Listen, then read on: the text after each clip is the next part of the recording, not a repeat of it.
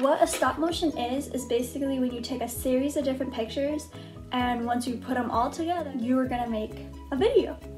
But in the video, it's gonna look like the object is moving by itself because you're gonna be taking the picture every time you move the object. So you take a picture, move the object, take a picture, move the object. And then once you put it in editing software, you change the time on each picture, and there's your video. So what you're gonna need is a camera of any sort, some material that you're gonna be using as your subject, and that's it. So that material can be a stuffed animal, that could be I have buttons, but you guys can have paper, you guys can have Legos, literally anything you wanna do. So what we're gonna be doing is you're gonna take the object and you're gonna move it in the frame, and you're gonna take a whole bunch of different pictures of the object. And then you can move as many objects as you want, as little objects as you want, and so on and so forth.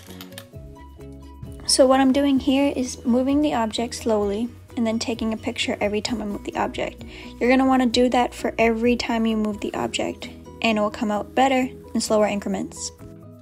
So now, once you're done taking all those pictures, you can then open up your camera roll with all the pictures that you just took of your object,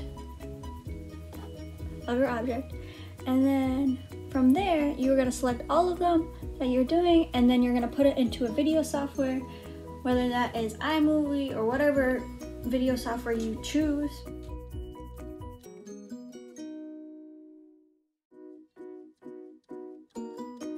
When you're done taking all the pictures, you're gonna wanna go into your video software with all your pictures uploaded, whether that is on a camera roll or anything. You just go into your video software that you have.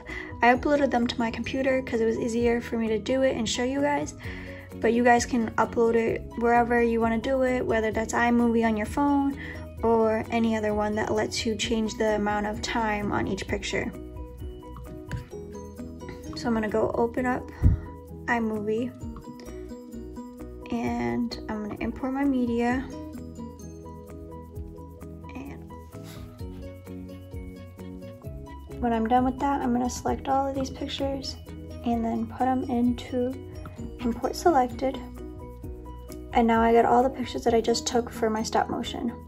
Now, once you're done with that, you are gonna select all of them again.